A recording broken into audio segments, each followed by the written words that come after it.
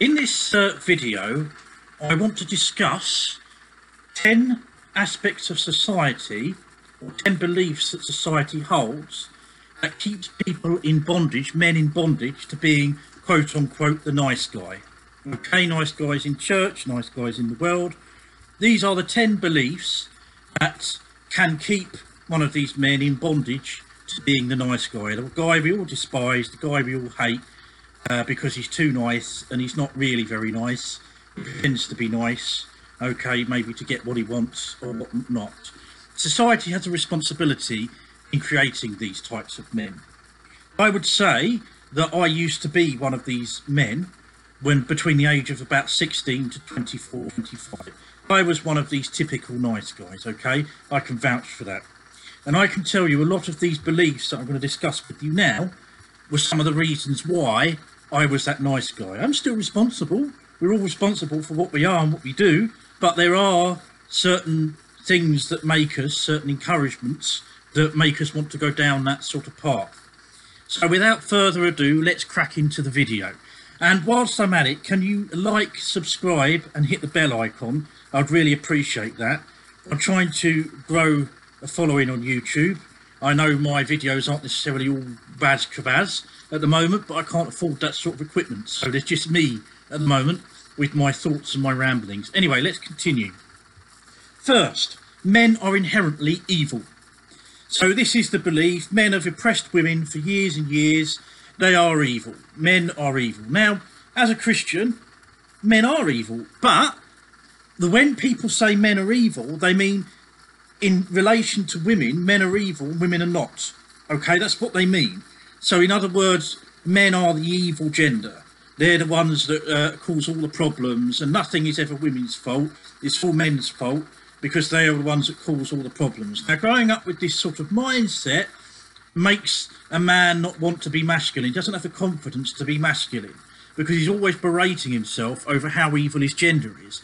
And he's always living under that cloud of his own manhood, his own gender being evil and being rejectable. So he will often berate himself over how much men have oppressed women in the past, and think that he has to somehow carry that sort of burden of what men have done towards women in the past, when in reality he can't be responsible for what those other men have done. Those other men did that when they lived there. And to be honest with you, during that time, men also provided for women and provided things that women needed. That, yeah, there was some oppression, there was. But it wasn't all bad. I mean, oppression was all bad, but it wasn't all bad what men did. They did some good things as well. Okay, so moving on. Men are all sexual predators. So if you've got a man, he needs to be taught not to rape. He's a sexual predator, okay? All men, if given the opportunity, will be a predator, a sexual predator after women and whatnot. It's a load of rubbish. But society tends to believe this, and men, listening to society and listening to the brainwashing that society gives them, end up believing that they are indeed a sexual predator. So in that situation, then, they feel sort of inadequate, they feel shamed about their manhood, about their own sexuality, and they become the quote-unquote nice guy. Okay, that sort of leads them into that sort of behaviour, or it can make them very aggressive. Either way. Number 3, men are the weaker sex.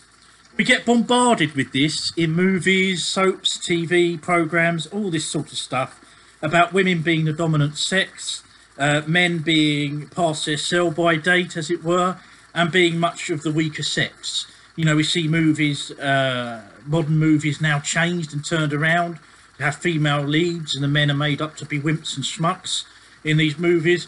And of course, if young men go and see these films, it doesn't do anything for their masculinity. So they wind up to be these nice guys, you see, that people end up detesting and hating. You see, these feminists who make these movies and SJWs and such, they say we want the men to be like this, but when men are like that, women don't like them like that. So women have to decide what sort of men they want men to be. Either they want men to be these sappy, wimpy type of nice guys, or they want men to be men. The decision has to be made, okay?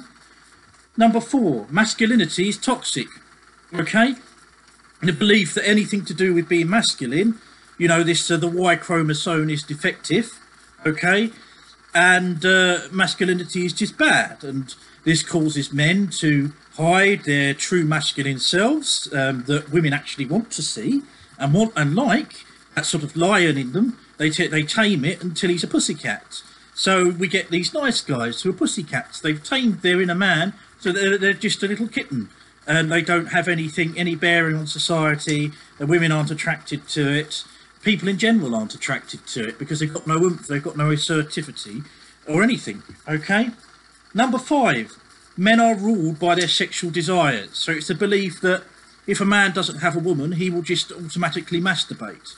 That isn't the case. Men, the true markings of a man is to be in control of his sexual desires. So this idea that, oh, if a man's on his own, he must masturbate.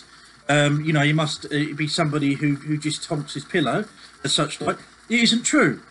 You know, men can have the power over their sexual desires and such like, if they don't have a girlfriend or whatever else. This also is used to shame men into having to have a relationship. Because people say, well, if you haven't got a relationship, how do you deal with the sexual part of your life? You know, you must be masturbating all the time. And then you get ridiculed because people think that you're masturbating all the time because you're single, when in truth you're not. You've able to manage your sexual desires. So this all sort of ties in as a shaming way of trying to get men to believe that they must have a relationship at all costs and no matter what. I'm not saying there's anything wrong with a relationship. Relationships are good. Being single is good. Whatever you choose to do, okay? Number 6, women are worth more than men. Women are the better sex. They're worth more. Because women can have children, okay, and men can't, they have an inherent worth and value that men don't have. Now, this is true, but that doesn't mean that women are worth more than men.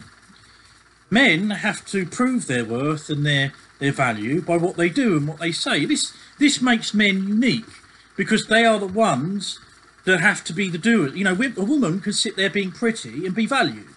A man can't. A man has to do things and be things in order to be valued. That's part of what a man is. It's part of what he does. So it's a load of rubbish that women are worth more than men. It's just that men have to earn their worth. They haven't got inherent worth like a woman has. Okay.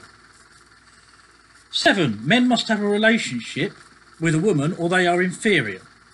So if a man is single or is MGTOW or he's perhaps broken up from his girlfriend, he doesn't want a relationship in a while, the people around him, the folks and the friends, they shame him and say, oh, well, you haven't got a lady, what are you doing with your life? You need to get with a woman, you need to be married, you need to, you know, you need to be responsible and have children and be married.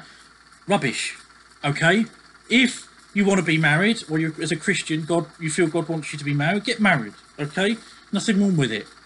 But don't let people shame you into running into a relationship when you don't feel ready, or you don't feel that's the right season for you to be in a relationship or whatever. Don't let people shame you into saying, well, you must be in a relationship or you're inferior. There's nothing inferior about you just because you're not in a relationship. There may be inferior aspects about you regardless of being in a relationship or not, but you're not inferior because you're not in a relationship, okay? Number 8, men's emotions are worthless. So this is a belief that whatever man has, he could be crying his guts out, all his emotions are just worthless. They're not worth anything, okay? You get sometimes in a relationship, perhaps a man is crying and the woman is saying, oh, pull yourself together, be a real man.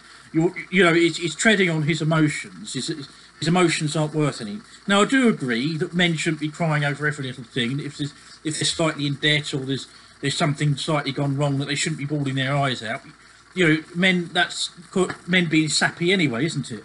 But if things have generally gone wrong, he's been diagnosed with cancer, or his brother's passed away, or there's been major debt and things have crumpled on top of him, then let him cry. His emotions aren't worthless, okay? They're not worth any less than yours, okay? Number 9, you must prove your manhood to be accepted. So this idea that men must prove themselves all the time. Now, the problem with this is you're better proving yourself by not proving yourself. In other words, you'll prove yourself more as a man by simply knuckling down and following your passions, following your job, doing what you need to do in your life, regardless of what other people think and not for other people. Okay, this idea that nice guys are made when they start to try and prove themselves to women and society. Right, this is thing, we must prove ourselves, we must prove that we're worthy. Instead of understanding your worth in the first instance, you must prove that you're worthy all the time. Okay, and this is just, it turns a person into a nice guy. And number 10, men always lie. Now, there's songs out there, all your lips are moving, so or you must be lying. That's a Meghan Trainor song. So therefore, society is taught that all men lie. And if a man's lips are moving, he's lying. You know, man can lie, but women can lie. It's just they're better at it. Women are better liars than men. They often don't get caught. Men are not very good liars, okay? So they get caught. So, of course, because they're caught more often, people think they lie more. It's not necessarily the truth. Men don't lie any more than women, and that's the truth. Okay, now then ends my video of 10 things society believes about men that turns them or keeps them becoming a nice guy. Thank you.